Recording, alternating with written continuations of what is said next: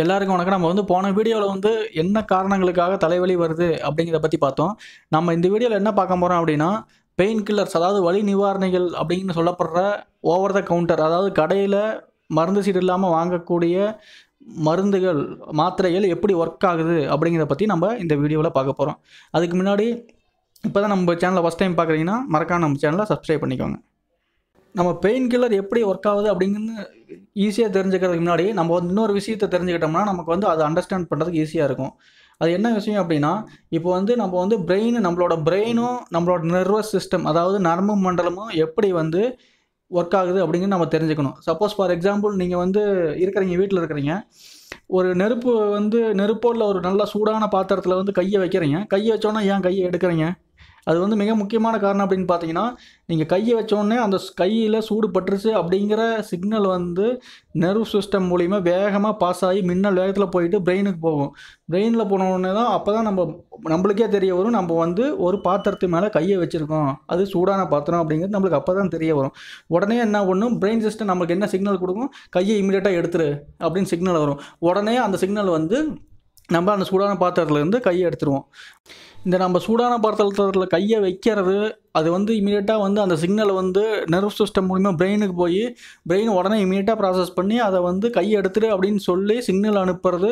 இது எல்லாமே பார்த்திங்கன்னா நடக்கிறதுக்கு வந்து ஒரு செகண்டு கூட இல்லை, மைக்ரோ செகண்ட்ஸ் தான் ஆகும். அந்த அளவுக்கு நம்ம நர்வ் சிஸ்டம் வந்து அவ்வளோ ஸ்பீடாக ஒர்க் பண்ணோம். ஸோ இதுலேருந்து உங்களுக்கு கிளியராக தெரிஞ்சிருக்கும், நம்ம வந்து ஒரு காயமோ இல்லை வந்து ஒரு நெருப்பில் கை வச்சாவோ இல்லை எங்கேயாச்சும் ஒரு இடத்துல வந்து உள்ள பாடிக்குள்ளே ஏதாச்சும் ஒரு பிரச்சனைனாவோ வந்து ஆட்டோமேட்டிக்காக அங்கேருந்து நர்வ் சிஸ்டம் வந்து ஒரு சில சிக்னலை வந்து இந்த இடத்துல பிரச்சனை அப்படின்ட்டு வந்து நம்ம பிரெயினுக்கு வந்து சிக்னல் அனுப்பும். அந்த பிரெயின் வந்து நிறைய விஷயங்களை பண்ணும். சில இது வந்து பிசிக்கலாக பண்ண வேண்டியதாக இருந்தால், இப்போ நெருப்பில் கை வைக்கிறது பார்த்திங்கன்னா, நெருப்புலேருந்து கை எடுத்துரு, சூடான பாத்திரத்தில் கை வைக்கிற கையை வச்சு எடுத்துரு அப்படின்னு சிக்னல் அனுப்பும்.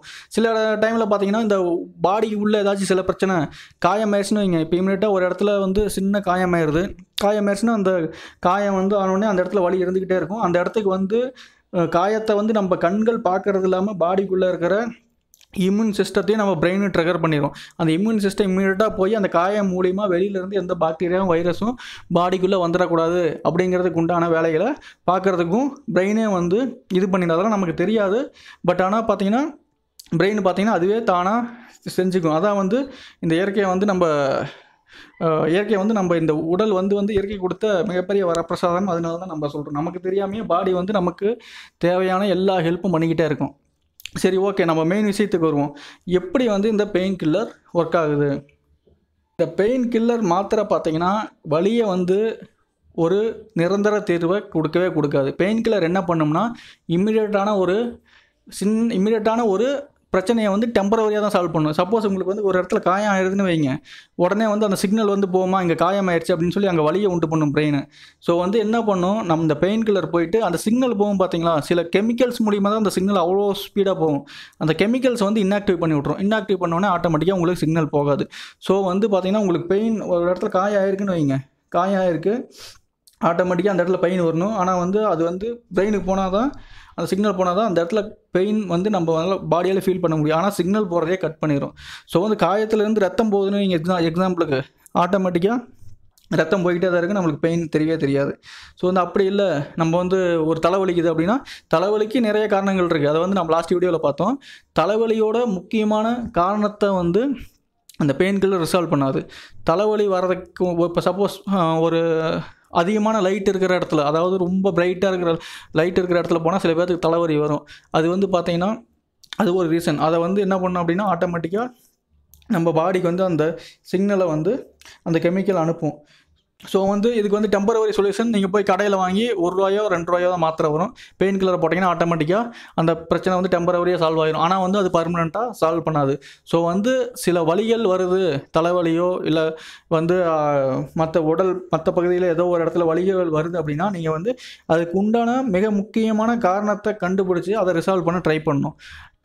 இந்த பெயின் கில்லருங்கிறது வந்து வலி தாங்க முடியாமல் சாப்பிட்ற டெம்பரவரியான ஒரு இதுதான். அதை வந்து நம்ம வந்து எப்போ வந்தாலும் சரியான தலையில் வலி தானே வருது, சரி வயிற்றில் தானே வலி வருது, டெய்லி ஒரு பெயின் கில்லர் எவ்வளோ ₹1 ₹2 வாங்கி போட்டு நம்ம பாட்டுக்கு இது பண்ணலாம் அப்படின்னு போனீங்கன்னா பெயின் கில்லர் ஓவராக யூஸ் பண்ணாலும் அதில் மிகப்பெரிய பிரச்சனைகள் வரும். அது வந்து நம்ம அடுத்த வீடியோவில் பார்க்கலாம். பட் ஆனால் வந்து நீங்கள் வந்து கண்டினியூஸாக பெயின் கில்லர் யூஸ் பண்ணக்கூடாது. என்ன முக்கியமான காரணம் அப்படிங்கிறத வந்து தெரிஞ்சுக்கிட்டு அது டாக்டரை கன்சல்ட் பண்ணி அதுக்குண்டான பர்மனெண்ட் சொல்யூஷனை தான் நீங்கள் கண்டுபிடிக்கணும். அதை விட்டுட்டு டெம்பரவரி சொல்யூஷனே பண்ணிக்கிட்டு இருந்தீங்கன்னா அது வந்து மிகப்பெரிய அந்த பர்மனெண்ட் பிரச்சனை அப்படியே இருக்கும். ப்ளஸ் வந்து இந்த பெயின் கில்லர் கண்டினியூஸாக ஒரு டைம் 2 டைம் எடுத்தால் சைடு எஃபெக்ட் வராது. கண்டினியூஸாக எடுத்திங்கன்னா மிகப்பெரிய அளவில் சைடு எஃபெக்ட் வரதுக்கான வாய்ப்புகள் இருக்கும். வீடியோ பார்த்ததுக்கு ரொம்ப நன்றி. நம்ம சேனலை மறக்காமல் சப்ஸ்கிரைப் பண்ணிக்கோங்க. தேங்க்யூ.